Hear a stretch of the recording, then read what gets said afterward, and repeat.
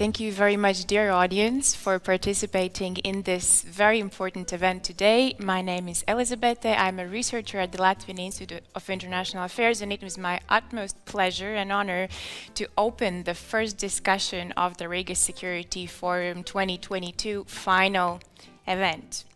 Now, prior to starting, I want to point to a very important technical detail. Everybody following us online, also on online platform TVNET, please type in your questions in the chat box and they will be passed to me with the help of my colleagues. Therefore, we'll be able to discuss more relevant questions to you.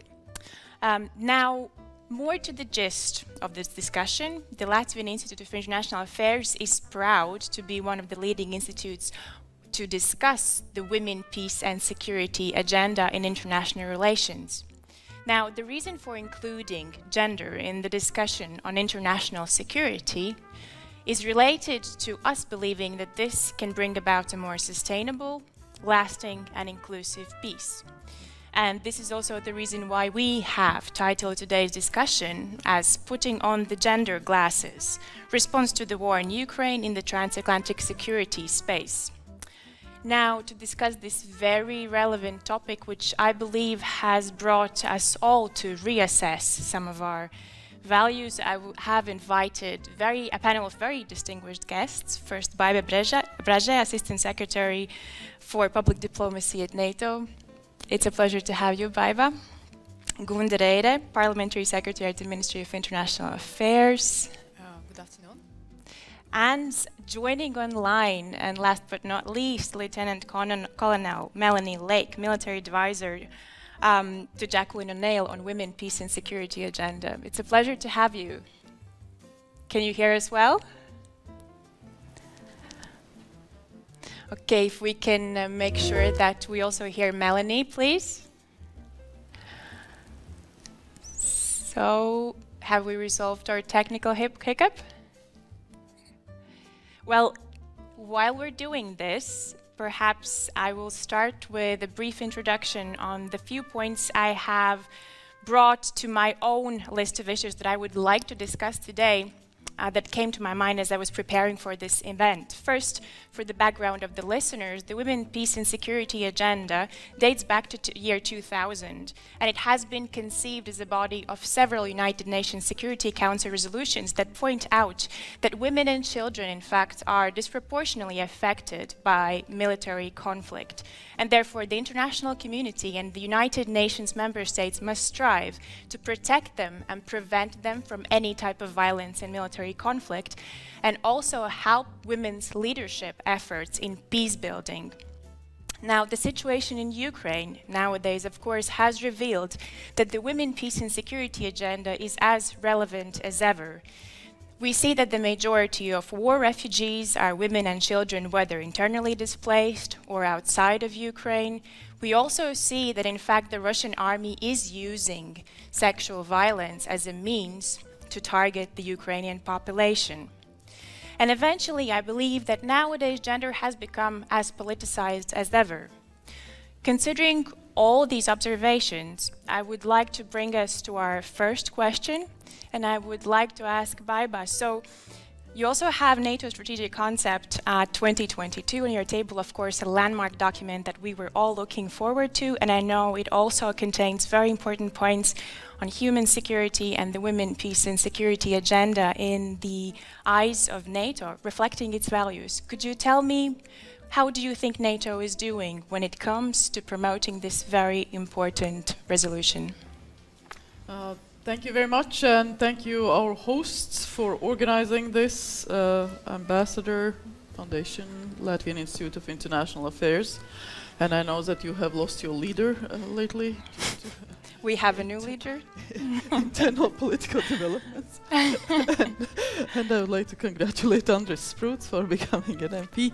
And I look forward working with the new leadership in as successful way as it has been. And maybe one day we also have a female leader of the Institute of International Affairs. Aside. Coming back to your question, indeed, when our leaders and when we all were involved in the wide consultation process on drafting NATO's new strategic concept, we reached out to private sector, we reached out to non-governmental sector, to academic sector, of course, to the military and political leaders, civilian leaders, and so on and so forth, to really get the inputs. What value do they see in NATO? What do they see as the most important future tasks?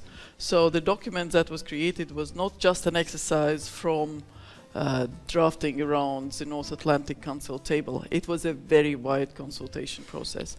And the issue around why NATO is important actually came out very strong, that it does guarantee that basis of security to its 1 billion population, that it does guarantee that platform for economic growth, for future, for education aspirations, for everything else, for its allies, 30 allies, soon to be 32 allies.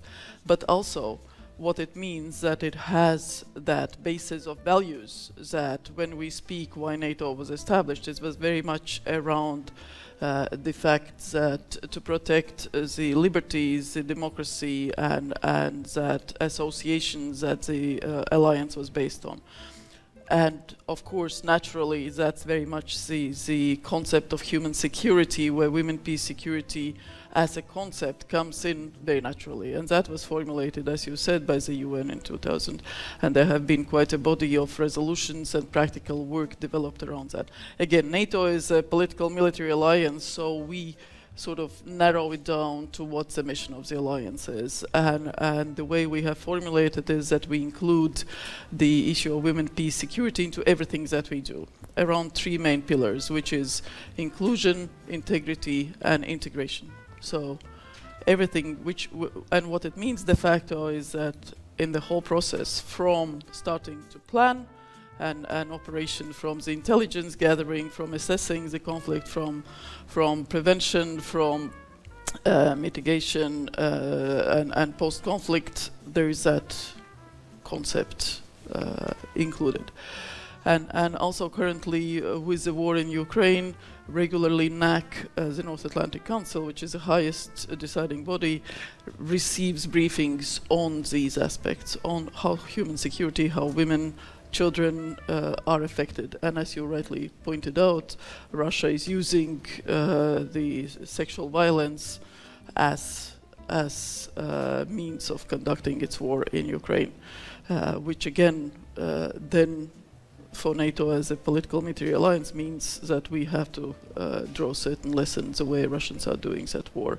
Because again, going back to the security, to the strategic concept of NATO, it says that the concept of women, peace, security will be included in all 3 core tasks, meaning the deterrence, defense, the crisis management and prevention, and the work with partners or cooperative security.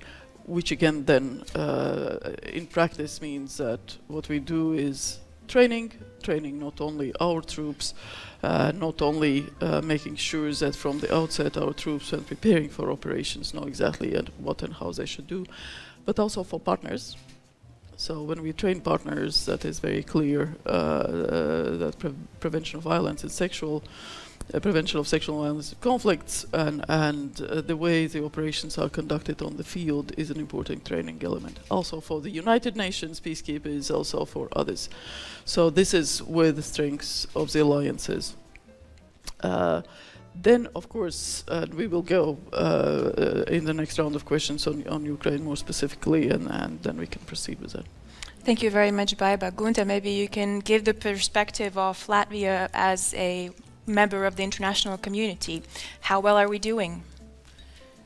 Yes, thank you, Elizabeth. Well, actually, I will give you my personal views, how I see it, and then, as Baiba mentioned, in the next rounds we can go deeper in details.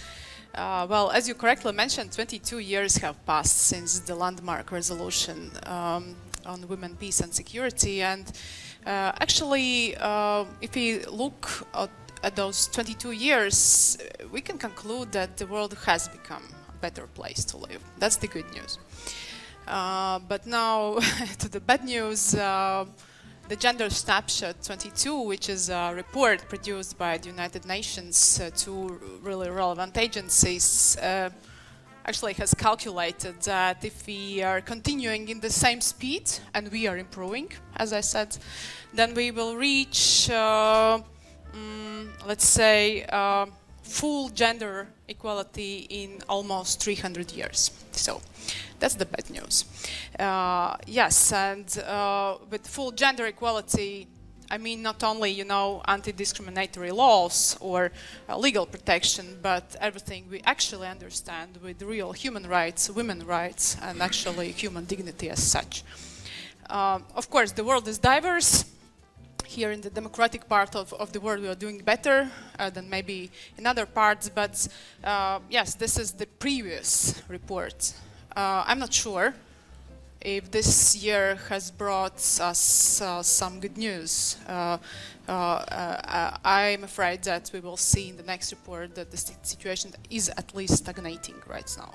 We see oppression of peaceful protest movements in Iran. We see Russia's war and aggression in Ukraine. And yes, but once again, as I said, the world is diverse in the European Union. We are keeping the course.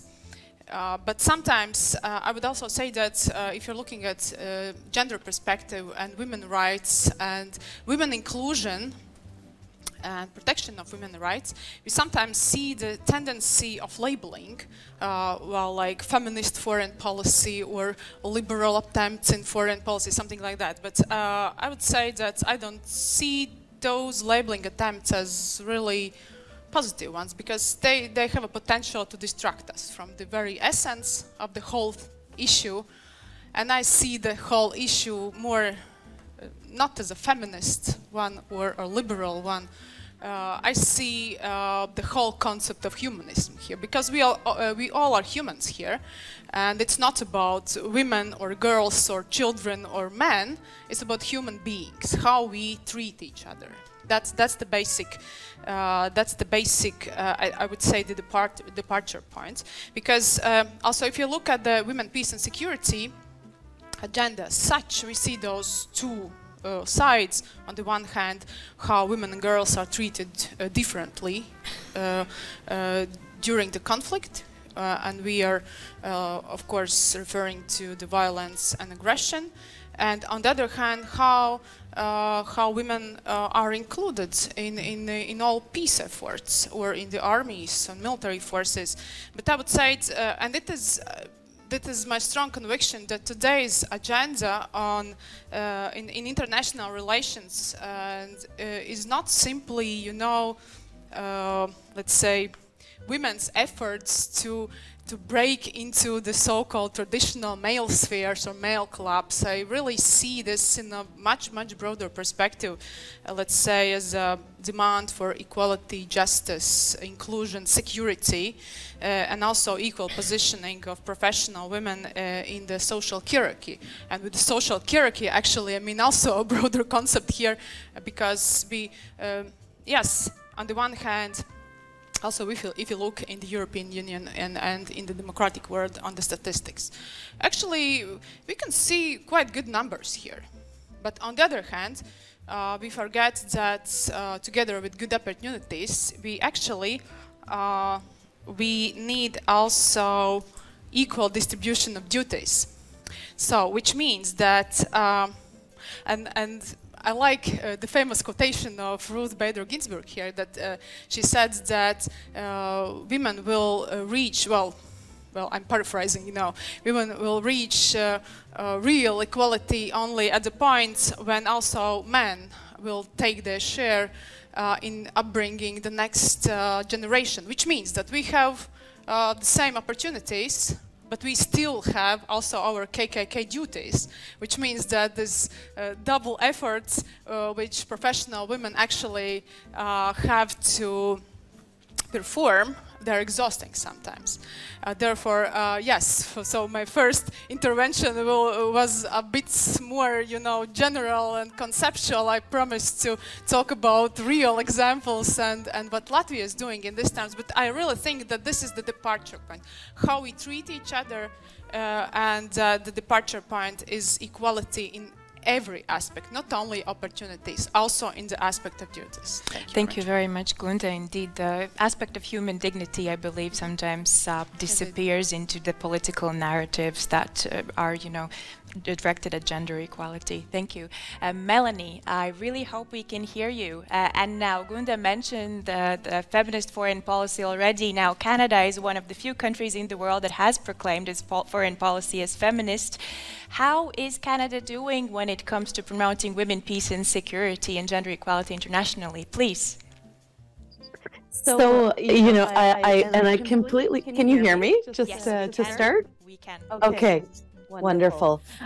So speaking about things like the feminist foreign policy and feminist international assistance policy, that was the driver behind our creation of our national action plan, along with obviously the Security Council resolutions and the global drive for solid plans to implement UN Security Council Resolution 1325. The good thing about having these stated policies is that it means every time something comes up, we don't need to renegotiate the priority of WPS. We have these stated policies. We have set it at the highest levels. And, you know, that was one of the reasons why Canada was such an advocate for seeing the inclusion of WPS in NATO's strategic concept and it allows us to have that framework that we don't have to, you know, every time a crisis erupts, we don't have to renegotiate that. We are going to approach this with a gendered lens, that we have to actually look at this with broader perspectives, look at the intersectionality, and look at how this affects people differently as we try to respond. So that, I think, is where those sort of declarations are really important, really on a domestic front. When we talk about, you know, getting into Ukraine specifically, and I will talk more about what Canada's doing there in the next round, but there's no doubt that this is a very gendered war and that we'll be studying the gendered dimensions of this for years to come.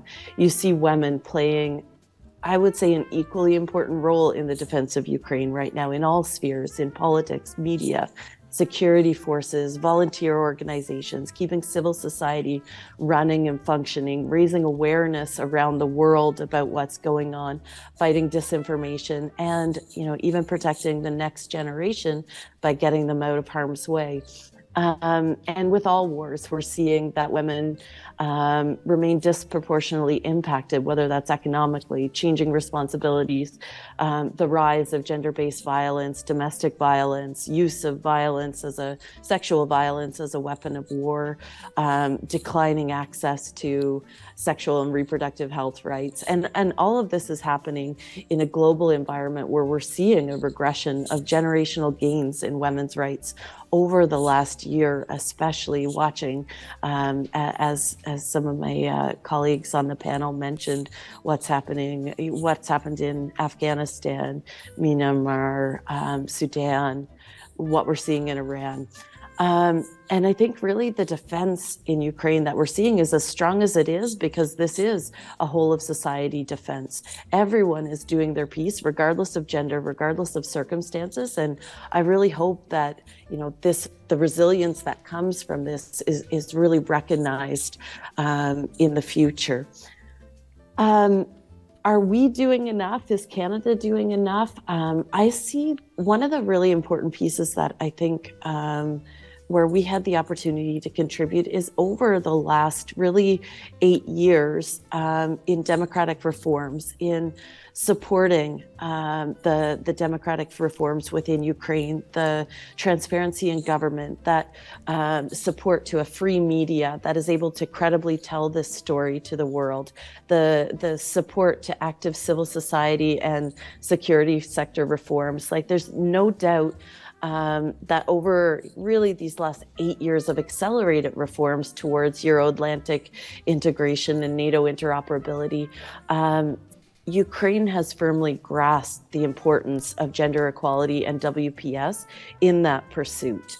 They brought in their first national action plan in 2016, second in 2020, and it's really being revised now in the context of the war. But WPS really featured prominently in the planning and review process for the annual partnership goals that NATO and Ukraine work towards each year, with some really key targets towards, like, creation of gender networks, senior policy advisors within Ministry of Defense and Ministry of Interior, mainstreaming it throughout operational planning. So for Canada, we were able to help support that throughout the process, and doing it, very humbly, as we were working on very similar things within both our own military forces and our broader security sector.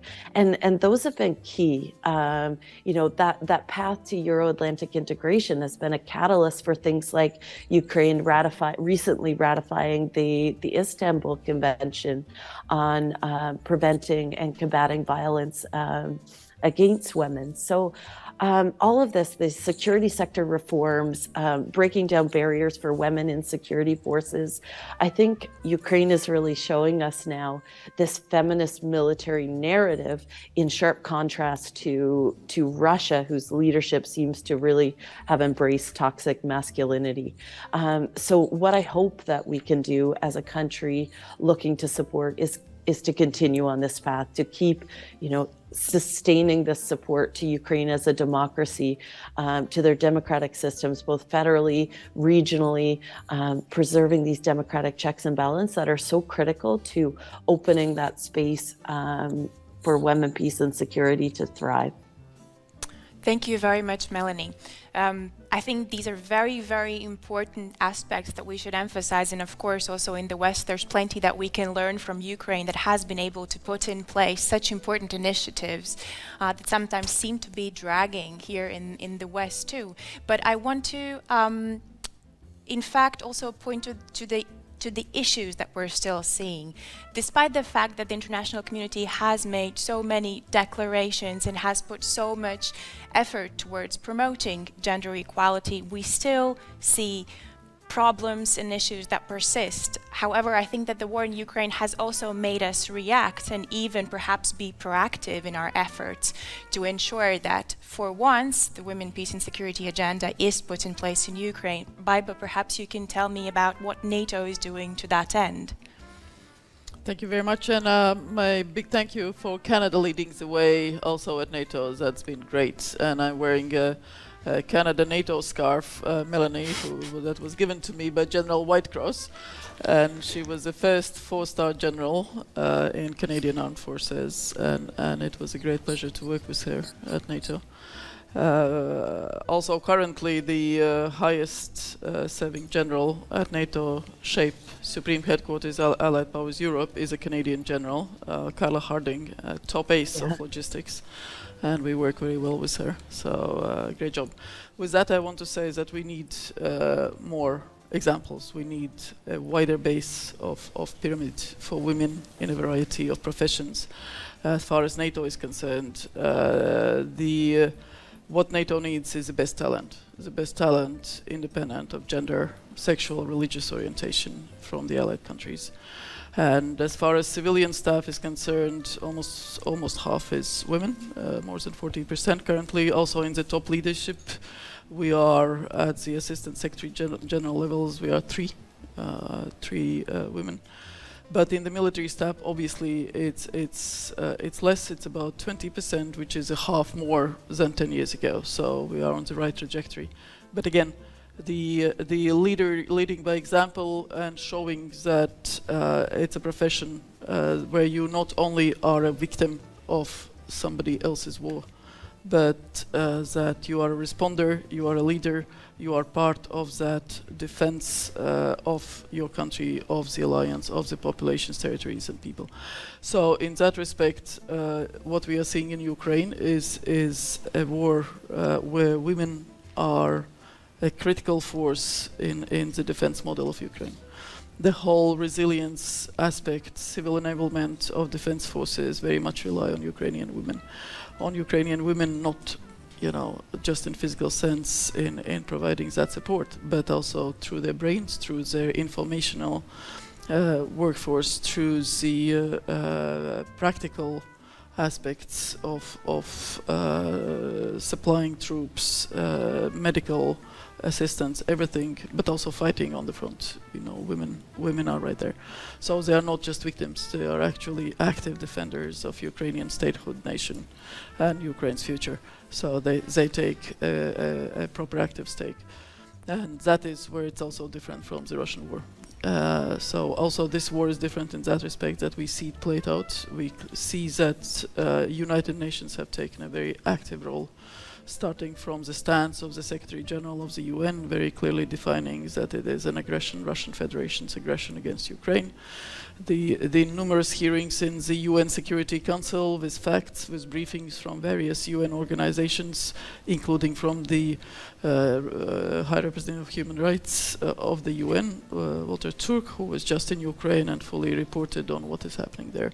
So there is that, including on human security aspects, civilian and women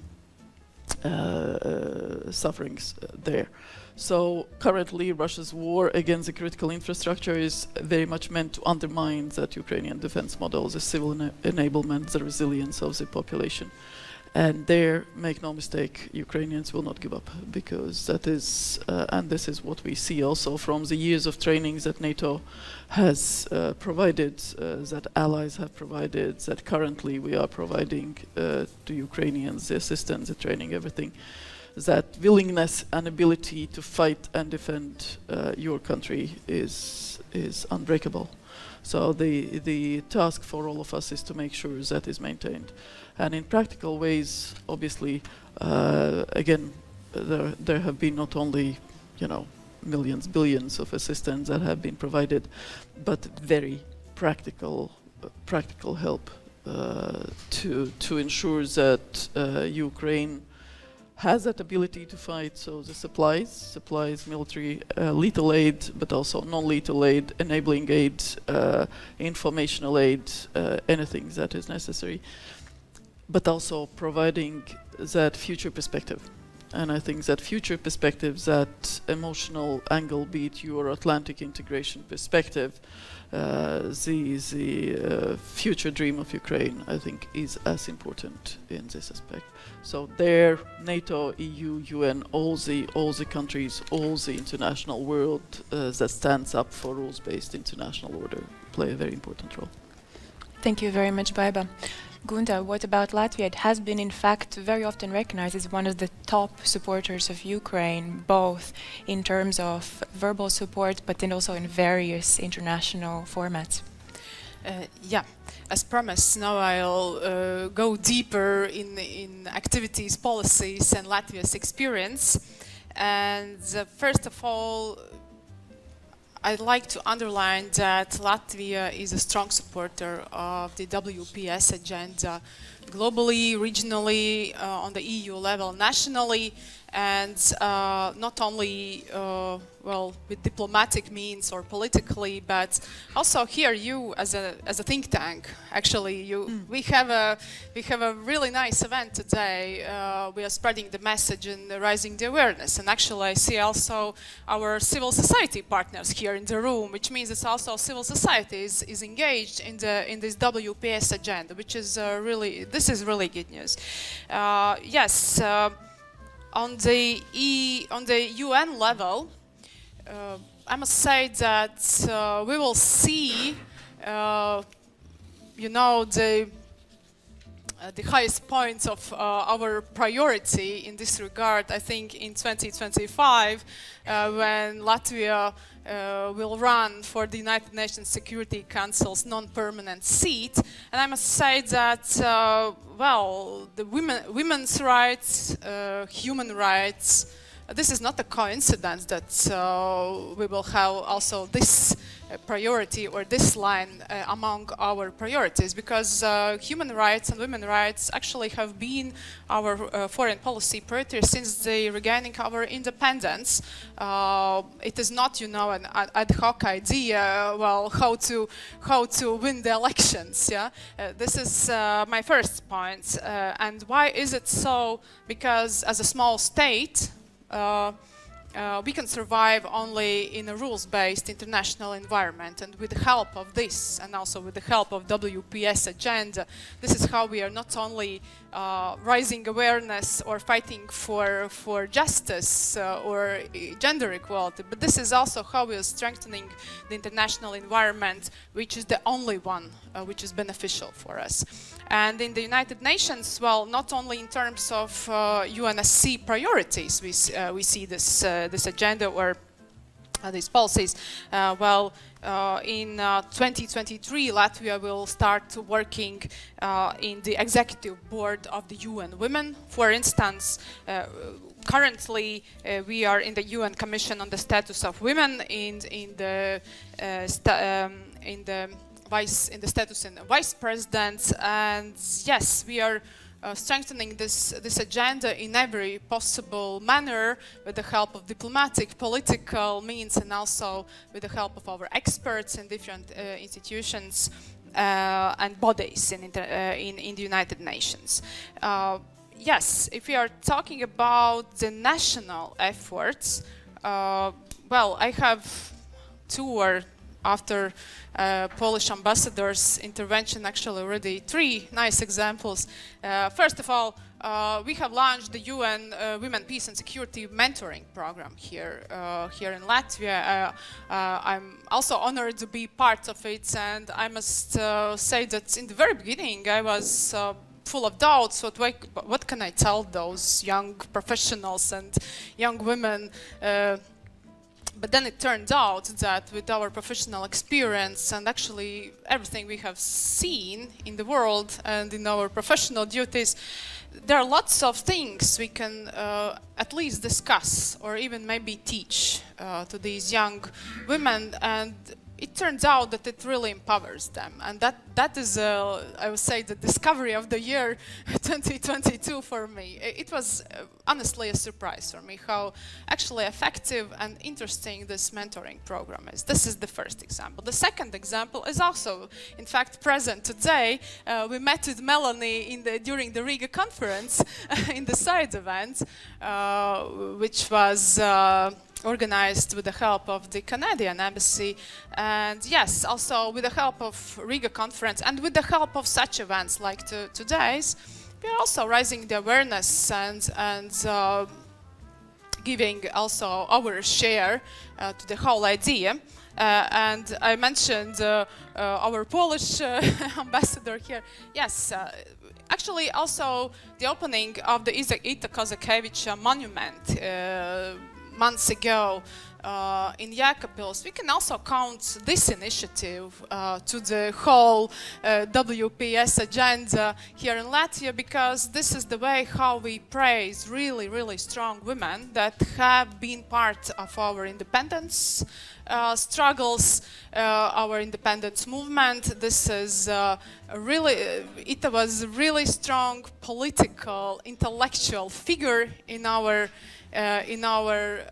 history, also a fighter for freedom, for sovereignty, for human rights, everything that actually we are still fighting for in today's world. So far about the national level. And now to Ukraine. Yes, as you correctly mentioned, we are forefronters in terms of, if you look at our assistance in terms of share of GDP, we are number one with our 0.92. And as we usually say, we must support Ukraine in every possible terms, politically, financially, militarily, but also psychologically, also with every other possible means we have at our disposal. Because I can share in a brief manner my personal experience. A month ago, I was in Kiev during that massive shelling. We were sitting in the shelter of the highest Rada, and yes, and then we were discussing all those needs, and actually the full spectrum of needs and help that is really needed in Ukraine. And it turns out that our almost 1% of GDP, or our efforts there, are very visible and very, very highly appreciated. Because then, well, 3 weeks ago, the Women Rehabilitation Center in Ivano-Frankivsk was opened in Ukraine. It is the western part of Ukraine, which was co-sponsored by the Latvian state. And yes, on the one hand, it seems that, of course, Ukraine needs weapons, it needs money, it needs, well, winterization, every possible, infrastructure. But on the other hand, when we met the First Lady, Olena Zelenska, this is the first thing she wanted to mention during our talks, by praising Latvia for our help and our really humanitarian approach to the sufferings in Ukraine. They know very well, of course, in absolute numbers, our 1% of GDP is not that much. On the other hand, Ukrainians understand very much that we are giving everything we have. And they really appreciate the opening of the center where we help women that have survived sexual violence during this Russia's war in Ukraine. They appreciate the rehabilitation opportunities here in Vaivari, where we help soldiers that are really, really wounded here. And I must say that yes, in Ukraine, and if we are talking about the WPS efforts, with the help of our civil society, and here we have LAPAS, which is part of our National Action Plan, WPS National Action Plan, or MARTA, which this NGO was involved in opening of the Ivano-Frankivsk Center. We are actually doing a great job on the one hand, and on the other hand, this is what we must continue doing. This is what we will assumably we'll talk about a bit later, but Ukraine must win, and we can help them with in really, really different ways, also with really psychological help, rehabilitation efforts, legal advice, and many other. Yeah, thank you. Thank you very much, Gunda. Melanie, the floor is yours. Thank you. I just wanted to start by saying how inspiring it is actually to see the Latvian response and how much you truly have given. We had the opportunity when my boss, Ambassador O'Neill, visited just after the Riga Security Conference to meet with some of those civil society partners, including NATO and Marta Center, and hear about the tremendous work that you're doing. And it really is an example to the rest of, I think, the alliance when you see, a country who is small in size, but contributing an oversized response. So just wanted to recognize that at the offset. From the Canadian perspective, WPS on a global scale. I mean, I talked about in the last response, having a foreign feminist policy and international assistance policy. So right off the bat, everything we do, it's recognized that WPS has to be integrated into that. We have to do our programming, our responses with a gendered lens on it. We're currently in the process of developing our third national action plan on women, peace, and security, and that is, I mean, it will undoubtedly be informed by what is unfolding on the ground right now.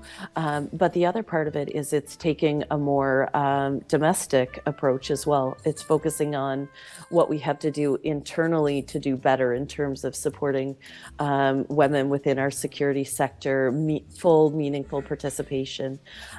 We do have a directive within our armed forces on implementing WPS.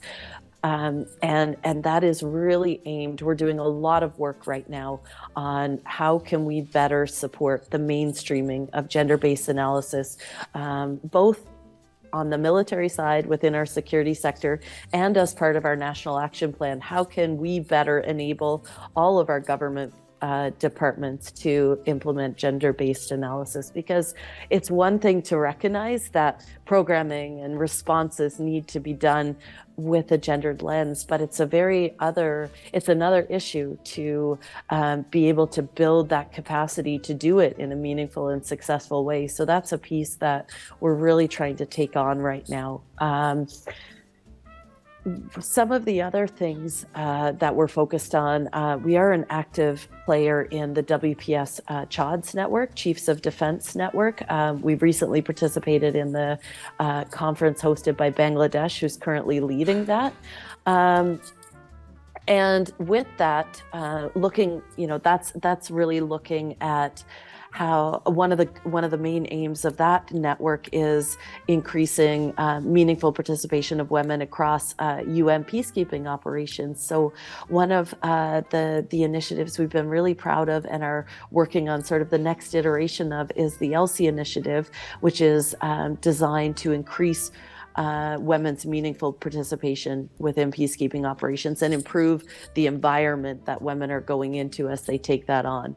But to speak more specifically about what we're doing in Ukraine, so we really are trying to approach our response looking at that triple nexus of humanitarian assistance, development support, and security. Without a doubt, the message is resoundingly clear out of Ukraine, both from all across political leadership, but including women leaders, that military support is absolutely critical. I mean, peace talks will start once Ukraine has secured a military victory. So that's certainly the first component that we have been looking at throughout. So over $1 billion in military equipment, but getting back into work with Operation Unifier. I mean, we were working on the ground since 2015 there, directly training Ukrainian security forces. I had the privilege of commanding that operation last year from March to October, and really felt like we had tremendous momentum both on reforms, but also on the integration of gender, building gender networks. And I hope that we're able to continue that now that Unifier has resumed, really helping with that continuous reconstitution of forces to sustain Ukraine's efforts, building specialist capabilities, and working with our partners. We've had a lot of engagement recently with our EU partners as they're standing up their training mission. Another piece has been, and an interesting piece, I think, and where we see an intersection between Ukraine and WPS on the global scale is with the diplomatic efforts and fighting disinformation. One thing some of the Ukrainian political leaders that we've met with recently have indicated is asking for our assistance in reaching out to partners in the global south who have been really, really targeted by Russian disinformation about Ukraine. But it's interesting that WPS tends to be another area where Russia and some other autocratic partners have used WPS as an attempt to divide global south, global north. WPS has often been portrayed by Russia as something that's pushed onto the global south by the global north, but that really devalues the role that the global south actually played in spurring. WPS and UN Security Council Resolution 1325 was very much an initiative born from women's groups out of the global south. So Ukraine has asked for our support in countering disinformation, using those diplomatic tools to engage with the global South, both on Russian disinformation about Ukraine, but WPS is an important component of that. I think that, you know, the needs are just so great right now, and the stakes are so high that we have to continuously ask ourselves if we're doing enough. We really are trying to push heavily on humanitarian assistance and make sure that we're taking into account the special needs of women, children, and vulnerable groups as part of that. On the development front, continuing to really support the resilience of government institutions and civil society organizations, direct support to victims of sexual and gender-based violence, as well as supporting international efforts to investigate war crimes. We've recently pledged funding for risk education, hazard mapping, and building capacity for demining, and then also approving accountability for human rights violations. So really, again, trying to put a gender lens on that triple nexus of support. And I do just want to say, as we talk about military training and as we resume that, and many of our countries, so many of our countries are providing military support, it really is important to remember the women that are serving there. They continue to struggle with getting sufficient equipment in their sizes, you know, that often, and that's something that, you know, even gets overlooked at home sometimes, but equipment, continuing to push for reforms and legislation that protect those women in the armed forces of Ukraine. In times like this, we don't talk a lot about the challenges that women face sometimes within their own security forces, whether that's sexual harassment, sexual assault, but it's problems that women grapple with in armed forces all around the world. And Ukraine was working on improving their legislation on that front, but it is an area where we still need, I think, to support. And finally, making sure that we push as we're training Ukrainian forces outside of Ukraine itself. We push for the inclusion of women, and they probably will be in smaller numbers. So we really need to make sure, as we're providing that training, that we do make sure that environment is ready, receptive, and secure for them as they participate in this training. Thank you. Thank you very much, Melanie. Can I just ask perhaps to, in the meanwhile, as we're talking here in the studio, to turn off your mic and then turn it on again? Thank you so much. Great. So I think you've already introduced a couple of points that I think will come in handy as we talk about the next steps. And here I would like to ask the discussants to be very brief, as we already want to try to involve the audience. We already have some follow-up questions that we would need to discuss before we finalize the discussion. So indeed, what are the next steps? We've been emphasizing that there's so much that we've already done this year, and we have been proactive, but what else should we be doing? Baiba, please. Okay, so NATO does a very specific audience polling in our allied countries, both, you know, on a more general level, so-called the annual polling, but also on specific issues, nuclear deterrence and emerging security issues and a number of other things. And in all those, we clearly see that women have less understanding and less interest, but also they perceive all the threats and issues differently. So quite clearly also the communication, the outreach, everything that we do has to be very specifically addressed to various women groups, again, depending what we are trying to achieve.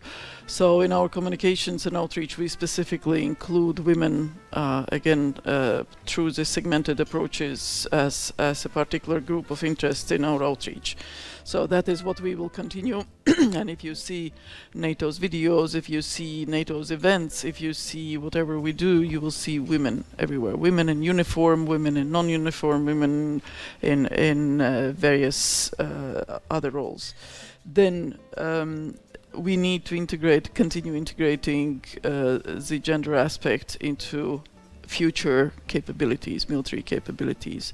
We clearly know that the fighter planes, the bombers, the submarines, whatever we have, that they require actually specific adjustment for women. And again, because of these tech-enabled future capabilities, they are different from what they were in the past. Extremely advanced, you know, future bombers won't have people on them at all. But while they do, because we need that best talent, because we need, because we have women training, we need specifically also to adjust that production equipment and so on and so forth. So that is a very specific military angle. The cultural and relationship aspects within the military and civilian, and as Melanie said, the respect for diversity and professionalism, excluding sexual harassment, and that's a lot to do about training, but also a lot about relationships and making it really as a professional relationship instead of having those gender glasses on in a wrong way. And the final point is, of course, all that relates to cyber, hybrid, and other threats, where again we have seen the whole part of action specifically addressed to women in the digital sphere, and attacks against women and harassment and everything else, to make sure that through enablement, through mentoring, through professional advance, not only we get the best women with their skills on board, because actually it's in the tech sector where the women are least represented, where the highest incomes are currently and in the future, but where they are least represented. So there is a real digital gap in our societies in that respect. But also to make sure that women are resilient and are not prevented through this specific gender-based attacks against them in the digital sphere from achieving their aims. And we at NATO, we have some of the best cyber people, some of the best people in our intel and other spectrums who are women in these sectors. So, and to young women, through the mentoring, I always remind them, invest in yourself. I mean, don't have that internal point of accountability within yourself. Don't listen when other people are telling you, oh, you know, because you're women, you're not gonna get this done, or because, you know, you're this and that. That is not for you. Just do your professional work, and you will develop on merits, and not because you're one or the other. Thank you. Gunda? Oh yes, what Baiba said, that reminds me of the song "Free Your Mind and the Rest Will Follow." Yes, indeed. Sometimes, actually during the RIGS conference there was a thesis about self-victimization, so invest in yourself and believe in yourself. That, well, that's actually the first step you can make on your own. But returning to your question, and in the light of today's discussion, which actually, well, the biggest emphasis was put on Ukraine, first of all, I'd say that yes, unpunished crime is a repeated crime globally, and also in regard also to Russia's aggression in Ukraine. This is why Latvia is a really strong supporter of the creation of an ad hoc tribunal which could investigate and prosecute crime, aggression, the war crimes. This is what we are advocating for. Of course, it will take lots of time to find the best, let's say, the construction or the best institutional setting for such a tribunal. I know that there are also other legal opportunities on the table, like some hybrid tribunals and so, but the good news is that the international society is moving towards such kinds of investigation and prosecution. This is the first point. The second point, yes, unhealed trauma is an open trauma. This is why we will continue supporting Ukrainian women and girls and doing everything what's possible in terms of rehabilitation, legal advice, how to support women, but as actually Baiba correctly mentioned, in Ukraine women are not only victims of sexual violence or victims of war, they are also fighters. And I mentioned that I was sitting in the shelter during that massive bombing when towards Kiev, actually. Well, this was months ago, but yes, then we talked to Ukrainian women and they said, yes, do not underestimate us. 1/5 of the Ukrainian army, these are women. Every 5th soldier is a woman. So this is, well, the other side of the coin if we look at the WPS agenda. Yes, and the third point I'd like to outline about our future steps. As I said, we are running for the seat at the United Nations Security Council. Human rights, rule of law, also women's rights will be definitely part of our agenda, part of our priorities. Of course, the official campaign will be launched only in the second half of the next year, but this is what I can promise you. This WPS agenda and women's rights will be definitely in our toolbox in the campaign, in the elections, and hopefully also during our membership in 26-27. Thank you. Thank you very much, Gunda. Melanie, the floor is yours. One of the things I think that we can really do as an international community to help right now is to be thinking about the day after the conflict ends.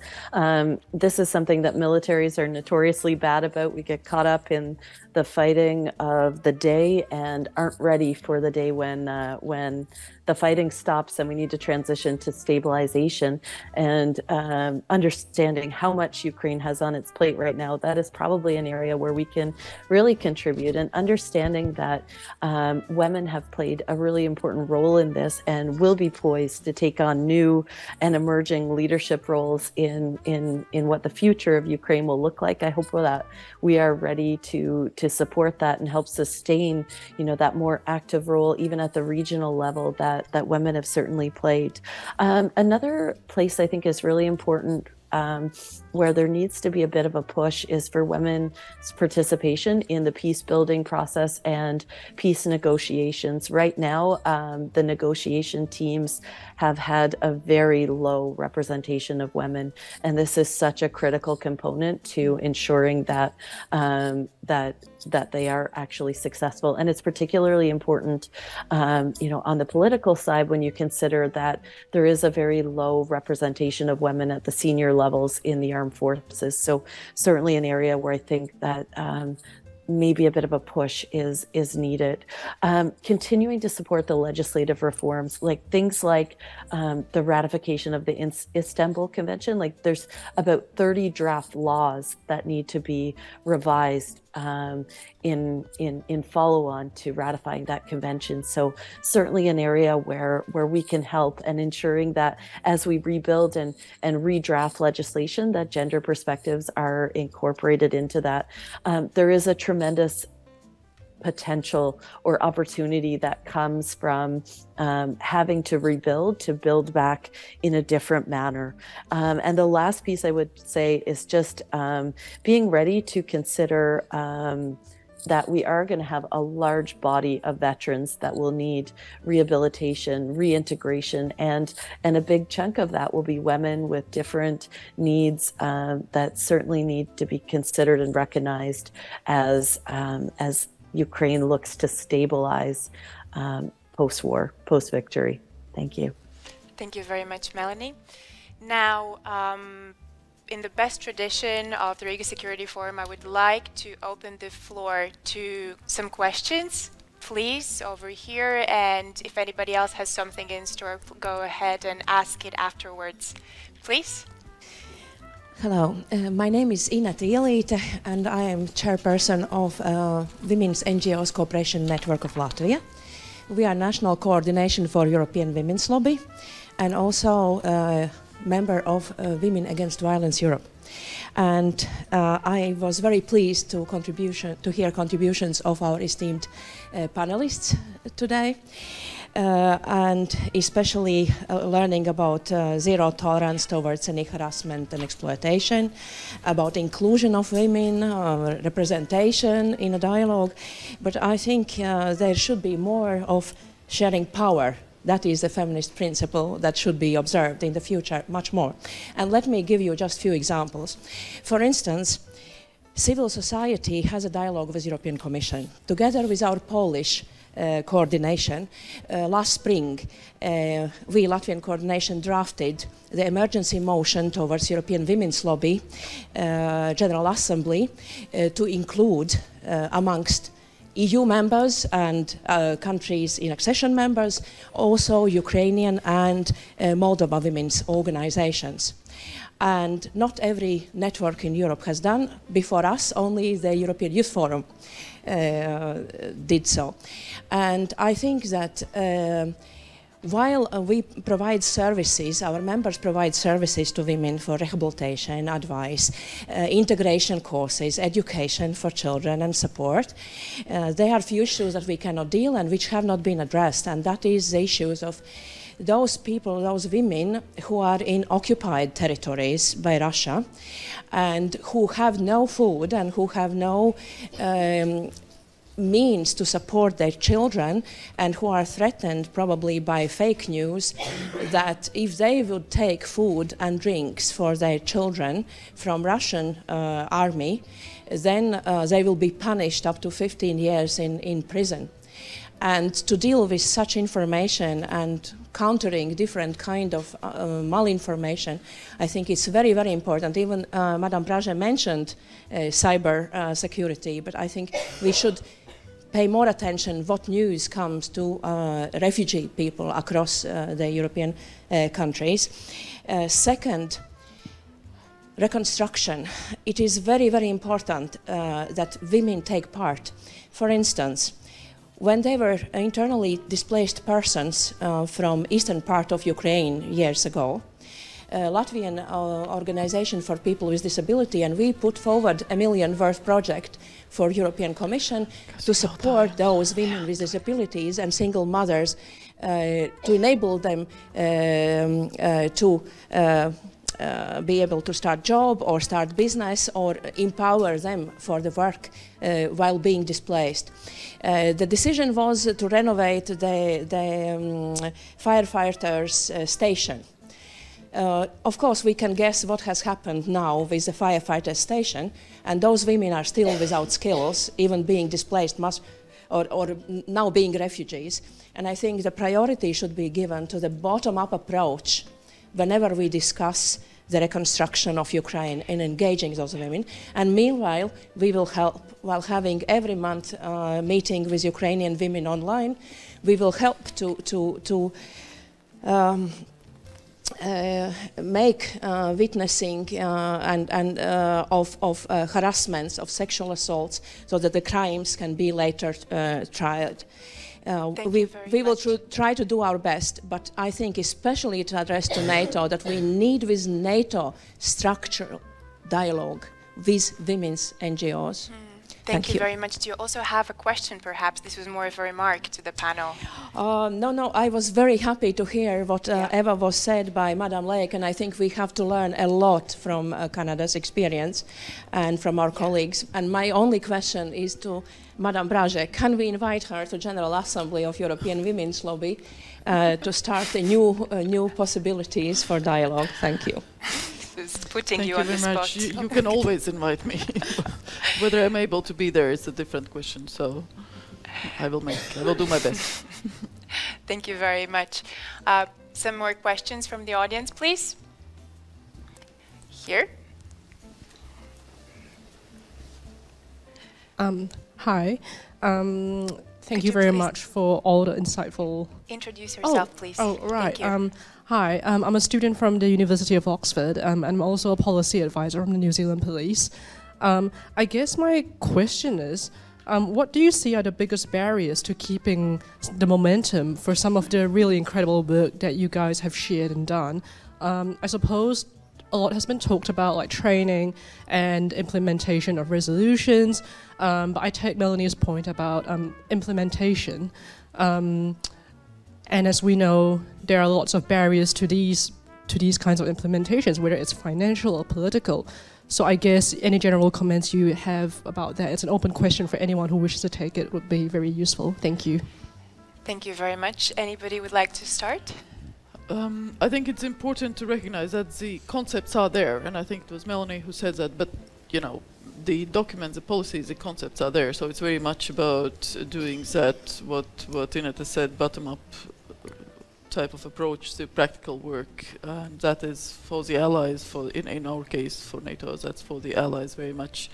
Having that triple helix, which is not just the governments saying that this is what has to happen, but also that there are civil society organizations that are enabled, that there is academic approach with data and with very clear understanding that is needed, but also that the private sector and the actual, whether that's producers, whether that's the cyber companies or whoever, actually really takes that into account in their work. And I think this is where the again, what our societies are about when we speak about challenges by authoritarian states to the rules-based international order. One of the answers very much is this whole society approach, and whole society is whole society. It's not just half of the population. Whole society in private sector, whole society in all the challenges, whole society in a civil military approach. And the best skills, the best responses, the best knowledge, the best integration, but also understanding that there are gender-specific aspects, especially to women, and such as we discussed with regard to mediation or peace building, where women do approach and see things differently, and their experience, knowledge, and expertise is just needed. So that for me is the most important, because the societies, our democratic societies, and not only those, they are really changing. It's not anymore, you know, very much, you know, government-driven type of world we live in. The private sectors, the NGOs, academia play as important role. And when I look at our ambassadors here, I don't think they would have reached the top where they are now. Have they always thought, oh, I'm a woman, you know, I will try a little bit my hand in the diplomacy. Let's see whether I succeed, right, Ambassador? You're the best, right? So that's, I think, my wish to everyone. Just let's see, you know, what is the best we can do, and just do it. Thank you. Gunda? Well, since all my life I'm sitting on 2 chairs, also in academia, in answering this question I will take the role of professor and refer to the School of Social Constructivism here. And why? Because also here I would say that the real barriers actually are in our minds. And I will explain what I mean with that. I referred to social hierarchies in my first intervention. We all know about stereotypes and deep-rooted, you know, not only beliefs, but also deep-rooted behavior patterns. And I will give you one really, it's not funny, it's disturbing example. If you look at the Eurobarometer sociological surveys, then there was a special survey conducted in regard to gender equality in the EU societies. And so citizens were asked about, is it correct or not that both parents actually should take care equally for children, and also when they're sick at home. And of course the results are really beautiful and nice, because the whole society understands that that's the correct pattern of behavior. And then if you look at the data of our Central Bureau of Statistics here, and if you take data that actually reflect, because in our statistics actually you can find lots of information, and if you look which part of the society actually stays at home and receives those compensations for the sickness leave when children are sick, then unfortunately I don't remember exact numbers, but some more than 80%, of course, these are women. Therefore, this is in our heads. We know the right answers, but our behavior somehow contradicts to them. So this is my answer to your question. Thank you very much. Melanie? When you speak about keeping momentum, there's two ways I see things going in a crisis like this. It's either an opportunity to push the agenda forward, and we've seen. We had a visit from the Ministry of Interior a while back. One of their deputy ministers and the deputy chief of the National Patrol Police, and they talked about how they are not willing to cede an inch of ground in the reforms that they've made since 2014 on integration of women, and they're seeing the value of it, as they are some of the first teams to push into newly liberated territories, and seeing the benefit of having these diverse teams, how they're able to engage with the population, but also the resilience within the team that comes from that. And that deputy chief of police, he said, we don't have the luxury of inequality right now. So there are some that will really see it as a way to build momentum. The flip side of that is those who think that in a crisis like this, there's no time to think about things like gender. Gender advisors are a side project that we'll get back to once things stabilize. And we really have to push back against that, because this is such a gendered war. And it's not just about doing better for women. Putting that gendered lens on this will increase their ability, their combat effectiveness on the ground, the overall operational effectiveness, and ability to defend for their whole society. When you talk about how do we keep that momentum, I think it comes down to really preserving democracy and democratic institutions while you're fighting for democracy, because, you know, there is risk there as things get really, really tense. There's risk of centralizing control, limiting the people who are making decisions, and we need so strongly to support civil society and free media, because those are the groups that will hold our governments to account even during these crisis periods. Women coming out of this war, you know, the things that really boost your credibility and your confidence is experience. And I mean, women are coming out of this with such life experience, skills. They are going to, without a doubt, keep the momentum going as they take, you know, a new place. When you talk about power sharing, no doubt things are going to look different on the other side of this around the world, and not just in Ukraine with what we're seeing. Thank you.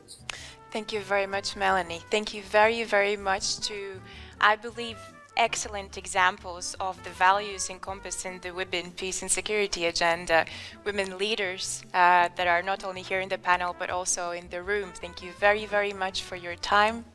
Thank you very much for the insightful remarks, and I think that I'm leaving this room with a sense of being really inspired. And I think this is a topic around which very idealistic and inspired people work around. So I hope we can all continue working together for the full implementation of the Women, Peace and Security agenda. And I'm also tasked with introducing the next panel that is going to be moderated by Una Alexandra Berzinyacherenkova. It starts in half an hour, so 2:30, and the title is The Indo-Pacific and Euro-Atlantic, Same but Different. So please stay tuned both online and here in presence. And I wish you all a successful day and also a lovely upcoming festive season.